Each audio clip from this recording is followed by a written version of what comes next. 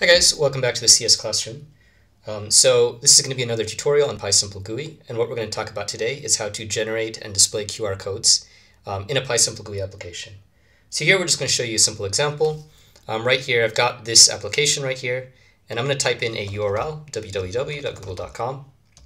The idea is that I can generate a QR code that when scanned would send you to google.com. So click Generate QR Code, we've got this right here. And what we can do, I can't really show you I don't really want to show you my phone in this video. So what I'll do is I'll just take a screenshot right here. And then we will open this up in our application called QR Journal, which allows us to view QR codes in our desktop. Right here. Okay. And right here we can see that the data in that QR code is www.google.com. And if we scan that, that's where we would be led to. So let's go ahead and let's get started in building this. So the first thing we're going to do is we're going to create a new file called, let's say QR code example.py.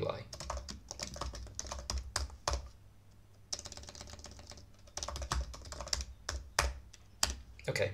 Now we're going to want to import a few libraries. The first one is pretty standard, import PySimpleGUI as SG. And we're also going to import QR code, which we haven't installed yet. So let's go ahead and do that. What we can do is we can just open up our terminal right here in Visual Studio, and we can say pip install QR code.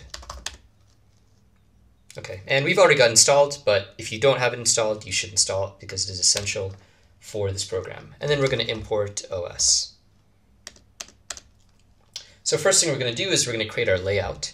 So our layout's basically just going to be a field in which we can type our URL, a button to generate our QR code, and then an image element right here where we can display our QR code.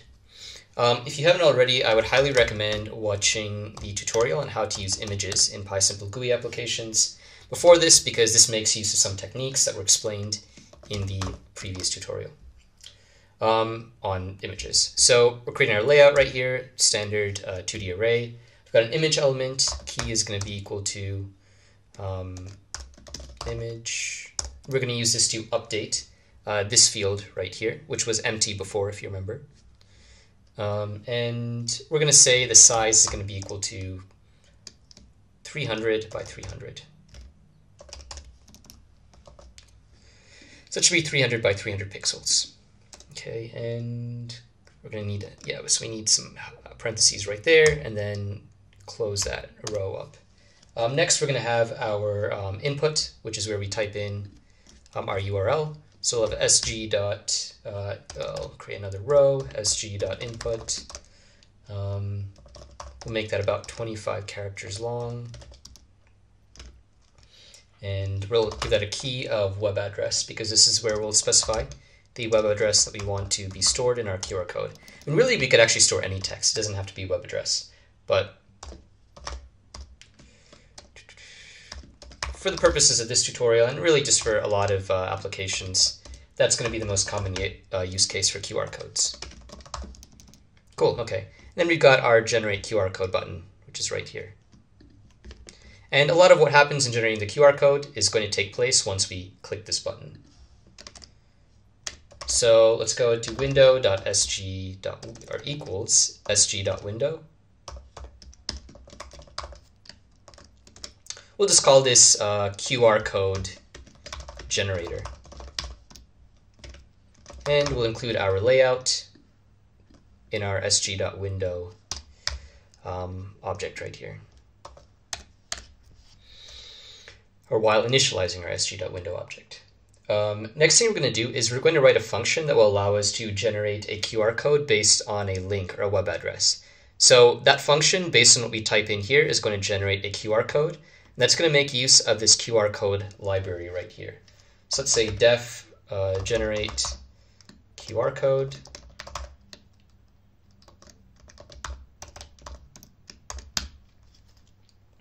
Okay, so first thing we're going to do is we're going to create a QR code object. So we're going to say QR code dot QR code, and we're going to have some parameters. Version equals 1, box size equals 10 for each individual box, and then border equals 5 for the border around the QR code. If you want more information about this, you can look at the documentation for this QR code library, but I'm not going to focus too much on that at the moment. The next thing we're going to do is we're going to actually add data to that QR code. So we're going to specify what data needs to be stored in that QR code. So we're going to do QR from our QR code object .add data, and there we're just going to input our link or our web address, which is just going to be a string. So we'll have a link. And then we will have qr.make and then fit equals true. Once we've done that, we also just need to specify one other set of parameters for our QR code. So we're going to say qr.make image fill equals black and back color equals white.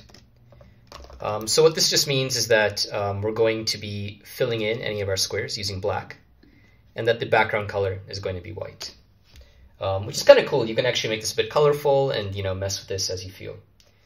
Next, we're going to have a file name.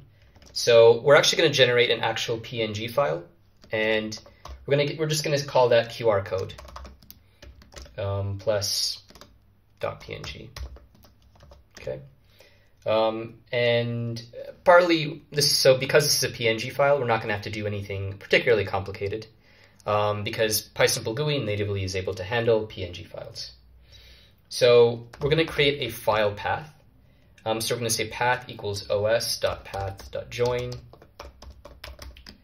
os.getCWD, and file name.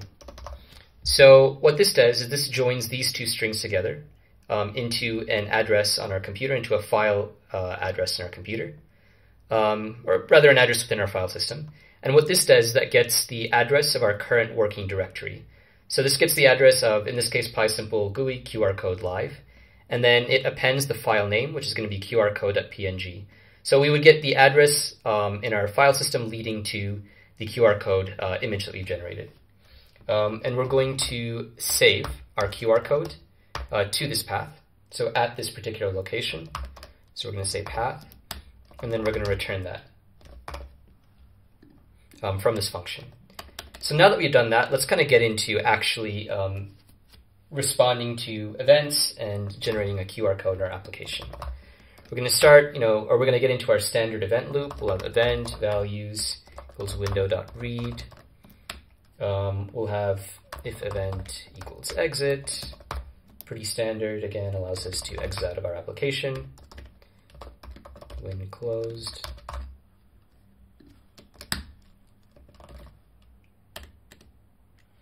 And then we'll have if event equals generate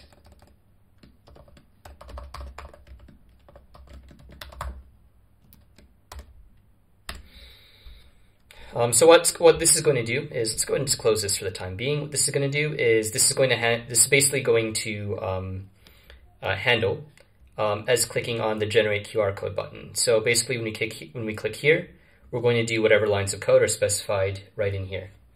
So we'll say we'll get our web address from our input right here using this key. So we'll say web address equals values web address. Oh, okay, let's use the hyphens. Actually, I'm going to go ahead and change this to an underscore. So web address. It looks like this should actually be lowercase. So we'll say values. And so yeah, again, this is corresponding to this key right here for this input here, where we're inputting our web address. And then we're going to use that web address, and we're going to call our generate QR code function. So we're going to say QR code image path equals generate QR code, and then the input being that web address. And then we will say window image, we're going to update this image element that would have previously been blank. So we'll say window image dot update, and then file name is going to be equal to this QR code image path. So we'll say file name equals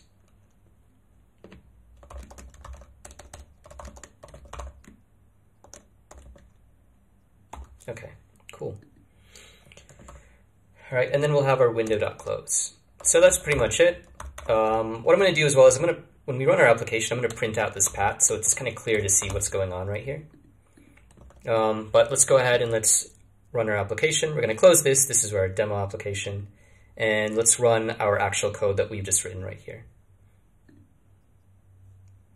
Okay, all right. So as you can see, this is blank right now. We don't really specify any file names, any data, or any paths in our image element when we first open the application. So this is correctly empty. Let's type in a URL. So www. Let's say bbc.com. Let's generate a QR code, and there we go.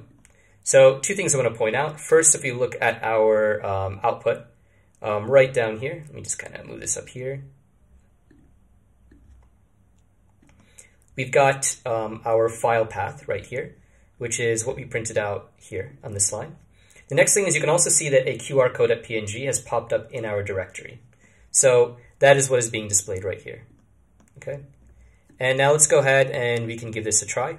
Let's just take let's click import, and then we can just take a screenshot right here of this. Import it right here. And as you can see, it says bbc.com, so we were successful. So I hope this was all useful to you. QR codes can be really powerful. They can be a great way to spread information and to lead the users to online sources or online, or just anywhere online, especially from a desktop application like your PySimpleGUI application. Anyways, have a nice day and look forward to some more tutorials.